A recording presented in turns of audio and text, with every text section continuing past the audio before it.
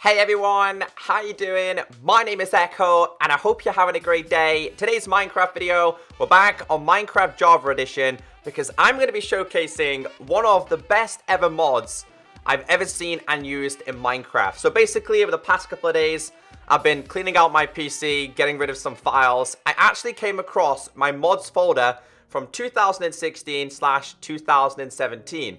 Now, one of the mods in this folder is called the Creeping Nether mod. Now, since the Nether is the next place to be introduced and updated in Minecraft, I thought, let's make a video on it. So how this works is, you place down a Nether portal, and the Nether creeps through the portal and starts to infect the overworld with changing the blocks, the ores, the trees, the environment, and so much more. Now, if you guys want to check this out for yourself, there'll be a link down below. But also, guys, let me know what you're excited about for the Nether update, because fingers crossed this week we are going to see the first ever snapshot for the Nether. Now, just to give you guys a brief showcase on what this is going to look like, here is a prime example. You place down a portal and it starts to infect the overworld. Here's a little bit of an example here. We have a new type of wood. So these were just ordinary logs. They've now been infected and they're called charwood because this will start to infect. Your crops will start to change into nether warts.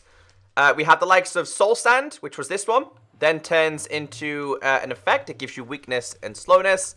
Cobblestone starts to change to bloodstone and so much more.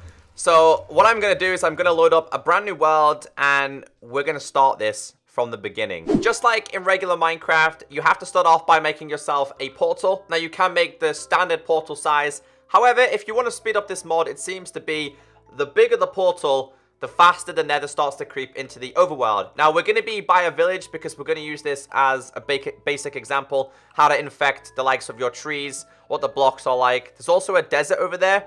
Sand and sandstone transform into different blocks, which you're going to see throughout today's mod showcase. So we'll make it about this big. In fact, we'll make it a little bit bigger than that.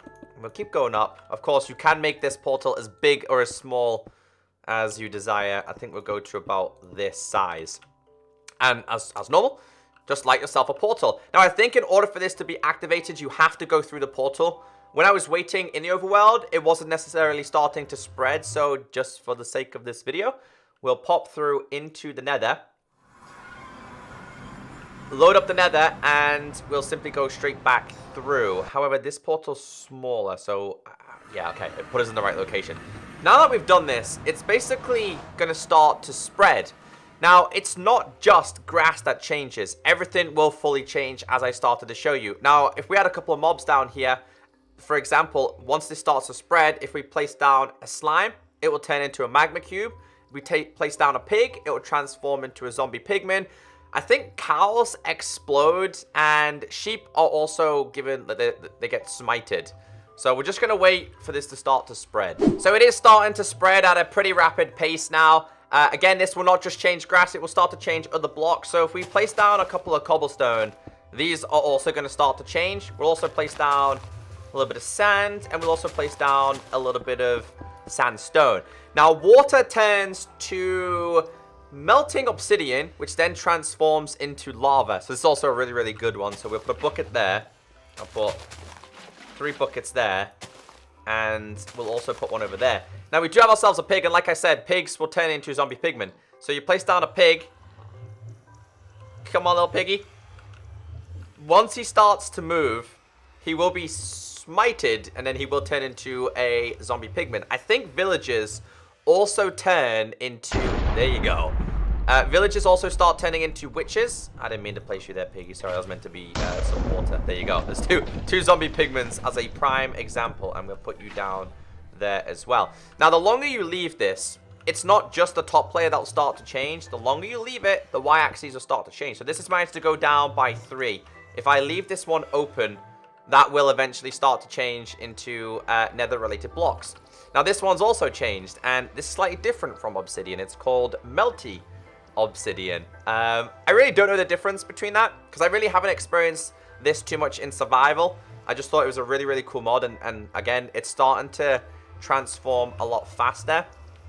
I want to try and... Even this has started to change. Although none of them have started to transform into water, so I kind of want... Sorry, into lava. I kind of want to show you guys that it does transform into lava. And this is a really good example because it's going to start to infect down there. It's cold down there, and I want to show you something to do with that as well. That's also changed. But you can see the obsidian has now turned into bloodstone. Sorry, the cobblestone has now turned into what it's called as bloodstone. These will also start to change. This is called soulstone. So sand turns into this, or it might be sandstone. And then you end up with the effect weakness and slowness, and something else has just walked over. I think it was another piggy as well. And here's the lava, sorry, the water that is now transformed into obsidian and then transformed into lava. So I think that's a really, really cool process. There's a lot more to show with this as well. So here's a couple of different variations that you can get inside of this one. I showed you the bloodstone. You then get the bloodstone to make yourself bloodstone stairs, which can be done with the crafting table. And I'll show you guys this as a prime example. It can also be done as slabs. I'm really curious, though. I've not really placed the likes of a crafting table to see what happens with this. But of course, they make your stairs. And you did see before, you can also make yourself some slabs as well. I think it's brilliant, dude. It's one of the coolest things I've seen. I'm so glad that I actually found this again. That goes there as well. Yeah, they look really cool. The colors are absolutely fantastic. We'll leave that there as well. So, you may have noticed that we also have different kind of ores. Corrupted catalyst. I'm not fully sure how these work, so my apologies. My guess is it's linked to soulstone, because soulstone can transform into soulstone stairs and also slabs. But you'll notice that we also have the nether variations of ores. So your coal, what is it? Coal, iron, gold, diamond, lapis, redstone, and emerald. Now, according to the mod itself, it says ores corrupted by the creeping nether will have slightly higher yields. That's exactly what it says. So, oh, there you go. That was a villager. So a villager's transformed into a witch. And this thing just keeps spreading and spreading and spreading like a virus.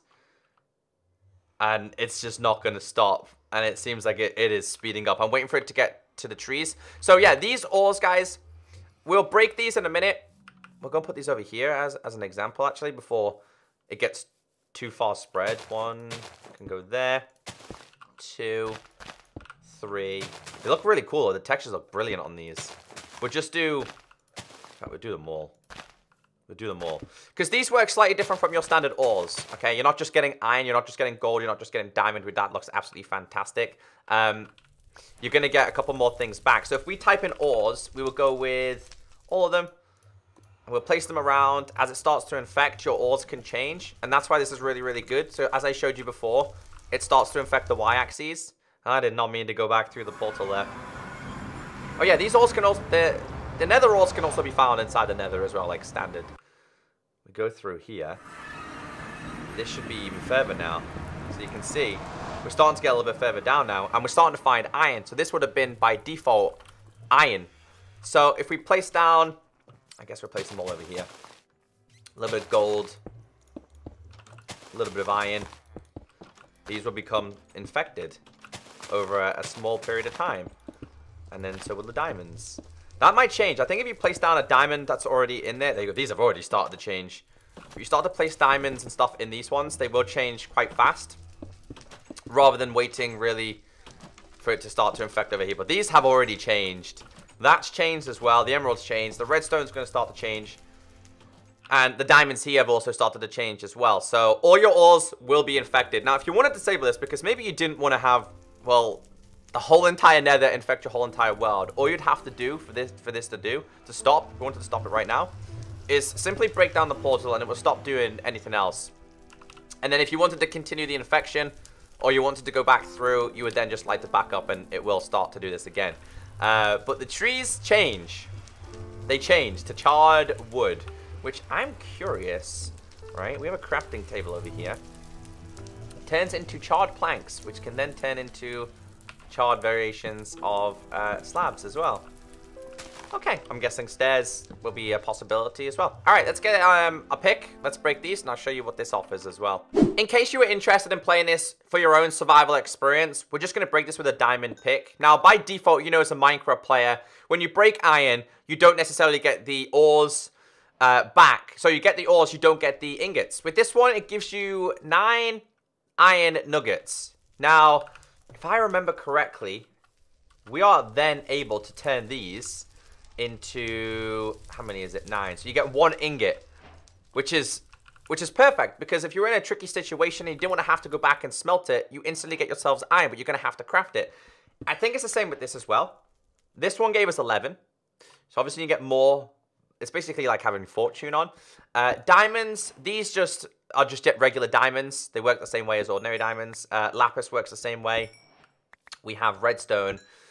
Emeralds work the same way. So it looks like lapis, redstone, and diamonds and emeralds work the same way. Meanwhile, the likes of your iron and your gold, they're going to give you nuggets.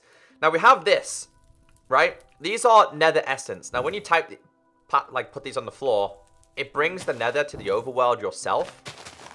So as you can see here, we're then able to do this. And if we dig down, let's try this. I think, it goes down a couple of layers. Now, I'm not entirely sure if this is also going to infect very, very slowly. This one only goes down by 2 layers. But if you wanted to have a small patch of the nether, I guess this is something that you could do. I don't know, I just really like yours. I like the fact that you get nuggets back instead of getting the ingots. If I was to leave this for a couple of hours, the whole entire thing would be infected. The whole entire village would also be infected as well. Is that villager holding a flower?